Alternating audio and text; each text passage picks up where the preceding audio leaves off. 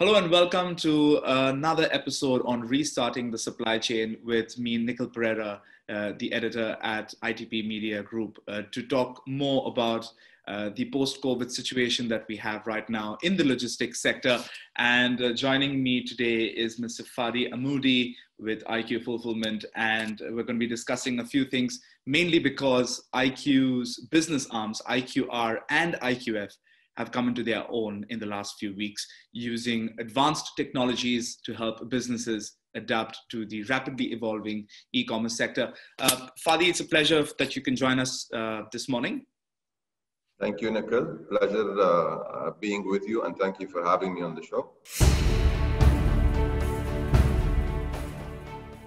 I want to get straight to it, Fadi. I want to ask you, as someone who's completely immersed in the e-commerce industry, you must have had an eventful few months, right? I mean, what kind of challenges have your customers been coming up against, and how have you helped them adapt to the changes? I know a lot of questions there, but if you can touch on everything. No problem. It's been quite interesting couple of months. Okay. As you know, e-commerce was propelled to the future, and our clients and SMEs in general and the whole e-commerce ecosystem had a lot of challenges. Some of these challenges were the interruption of goods, interruption of supply chain, interruption of demand, high peaks, high demand of e-commerce, basically consumers, and all of this. So we in IQ, we offered them a support system, meaning that IQ was there by their side every single day after the pandemic, and was always also with them before the pandemic.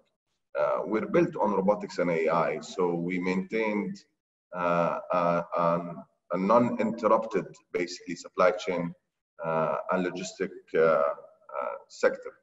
How have your B2B customers then benefited from your increased automation? You mentioned robotics in there, but if you look at the last 12 months, then over the last year, how have your B2B customers benefited, and what's the kind of potential that you have in the sector? The B2B, when it comes to IQ Robotics, we have a lot of interest. We also had a lot of interest since last year. This interest right now is becoming a reality, meaning we are implementing projects currently right now. We are signing new projects, and I think that the entire B2B structure is on the verge of transforming currently in our region. Pandemic hit the entire B2B really hard, and I think everyone right now is aware that they have to have a contingency plan and they have to weather such challenges in the future. So in terms of the B2B sector, and we're very well equipped within IQ Robotics in terms of customizing tailor-made solutions that would optimize and any supply chain and logistic solution that they require. And how would you say these sort of customization solutions help your B2B customers? What would be some of the... So what we do is we go on the ground and we meet with all our partners because we don't believe in having clients. So all our clients are our partners because we believe that this is a transformation journey for everyone. So you're going to have to always be by your side. We have to always be with them and by their side. It doesn't mean that if it's built on robotics that there is no human interaction. Human interaction is extremely important with the technology, because technology by itself will never work without that human factor in it each and every single day also. So in terms of robotics and the whole transformation of the B2B sector, we promise a couple of things. Number one, it is 99.9% picking accuracy rate. Number two, the efficiency rate is 3 times any of human operation. The throughput and rate is 3 times any human operation. And at the end of the day, it is 70% less cost in the long term. Now, currently, some of the B2B solutions that we're transforming is with less than a 3-year ROI, which really makes sense. So we will never give anyone more technology than they require because it's against our core principles. We will build you a solution that is for the long term, but implementing the solution can be utilized in phases. Phase 1, phase 2, phase 3. Just quickly, would you be able to give us a use case example of one of your solutions? If you want to use a hypothetical client, that's fine. If you can give them a client, that is fine as well. But would you be able to give us a hypothetical example of your solution in action? Yes. So I'll give you one live one, and I'm going to give you one not hypothetical. It is an existing, but I won't be able to share with you the name till we announce it next month, hopefully. Okay. So the first implementation we had is an IQ Fulfillment. So IQ Fulfillment is our connected fulfillment solution network. We are running a live robotic facility right now, fulfillment solution, and we are supporting all SMEs and some multinational companies currently right now in our region.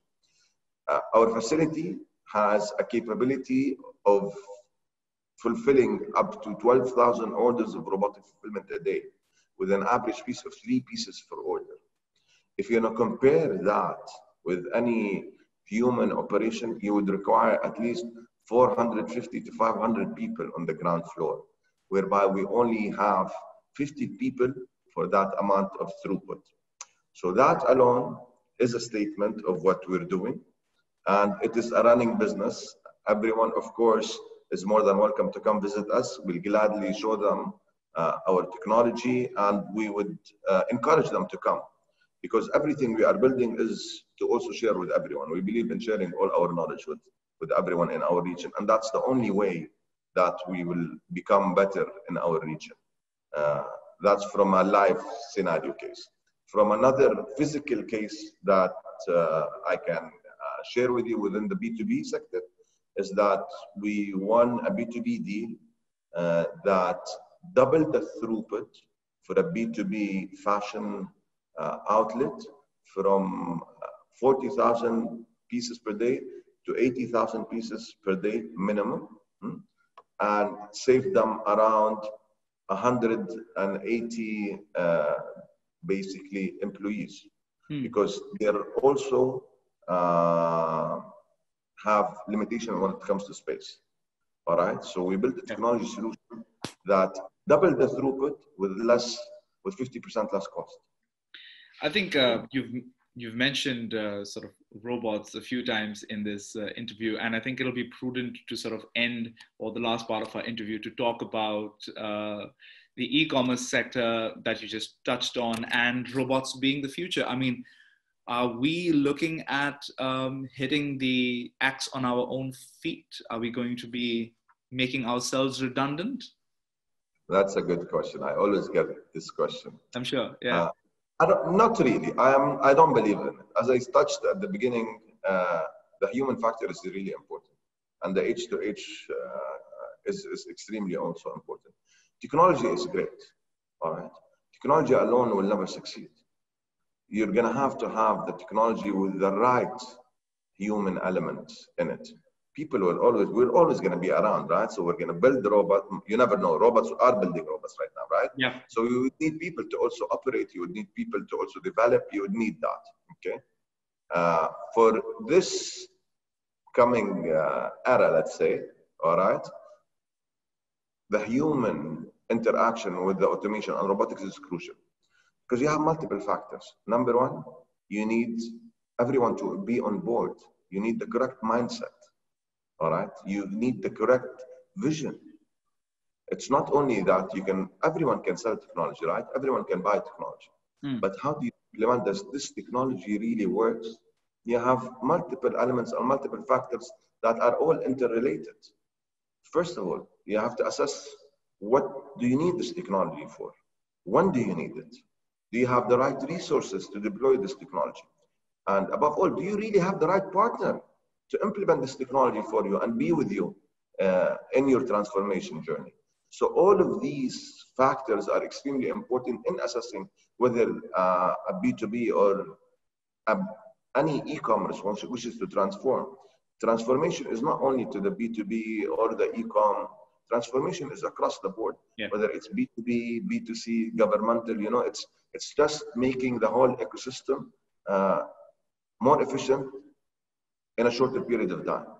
Yeah, and I suppose it answers that age-old economics question, demand and supply. So if there is demand for anything in this world, and you just touched on fashion, there is going to be required a solution that ensures that people, the customer, gets that experience faster and quicker. And whatever tools can be used, such as yours right now in that use case example, to accelerate the process of the entire experience would make it would tie it all into a nicely done up piece, isn't it? So thank you so much for that, Fadi. And it was a real education chatting with you. We wish you all the best with IQ Fulfillment and all your other business arms. Thank you so much. Thank you, Nick. Pleasure being with you. And please do pass by. I would love to show you around. Definitely. Take care. Bye. Thank you very much. Take care. Bye-bye.